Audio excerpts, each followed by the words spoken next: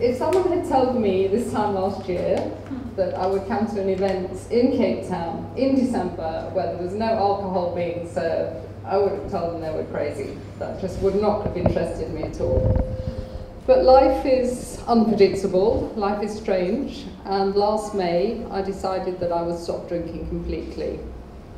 I've always been a heavy drinker.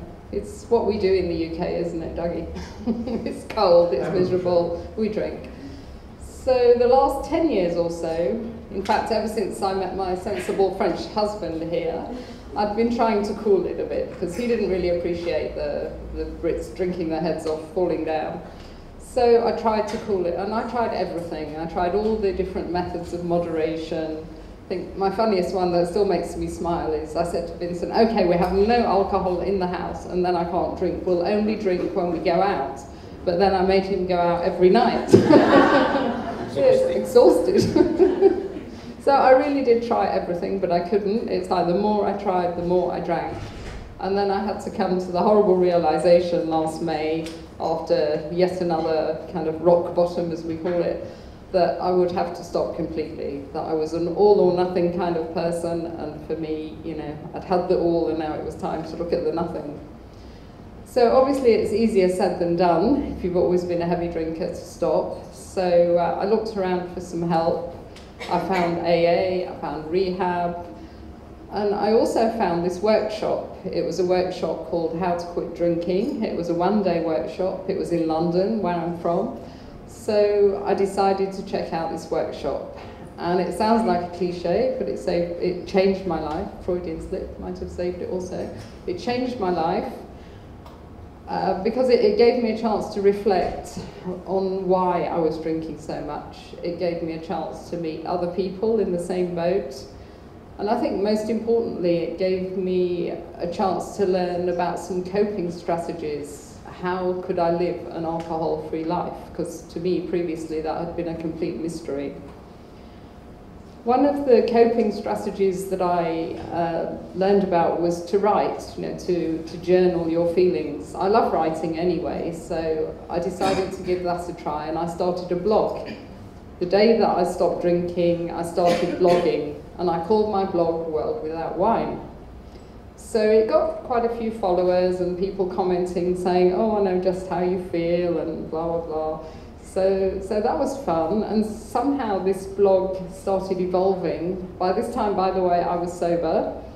The blog was evolving, and I think the fact that I was blogging and I told so many people about this journey that I was on, I felt like I had to stay on it. It was an added incentive. I just couldn't embarrass myself totally by starting to drink again.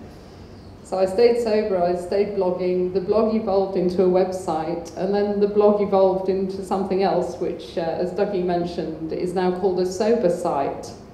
Now these are quite interesting. Sober sites are popping up all over the world. There's two very good ones in the UK. One's been going for 3 years. There's one in Australia, one in New Zealand, one in America, and those are just the ones that I know of. And what a sober site is it's just a website, but it's full of tips and tools and stories, recovery stories, which we all love. And it's for people that need to get and stay sober. And the objective of a sober site is to build a community, a supportive community. And that's really what we're trying to do at World Without Wine. World Without Wine is now South Africa's first sober site, and we do offer workshops and we offer recovery coaching. And of course we engage with our members via Facebook and via Twitter. So we're trying to build a community. Tonight is part of that effort. And now I'd like to talk about the Dry January Challenge. We're going to try and get as many people as we can to commit to being dry, to not taking any alcohol in January. And the way that will work is they'll send me a mail to janet@worldwithoutwine.com saying which dates they're going to be dry for. We've left the dates a little bit flexible because I realise that some people are on holiday till mid-January and they might like to start when they get back. But as long as you start in January, then that's fine. So once you've registered, then I will send out a daily email to you, and that email will be full of tips and ideas and encouragement to stay sober. So we hope that we'll get plenty of people signing up for that. So that's the first part of the challenge. Now the second part, or the catch, as someone described it to me the other day, the catch is that we're asking people to reflect on what they would have spent on alcohol during January. And we want them to donate that money, or at least part of it, to a good cause.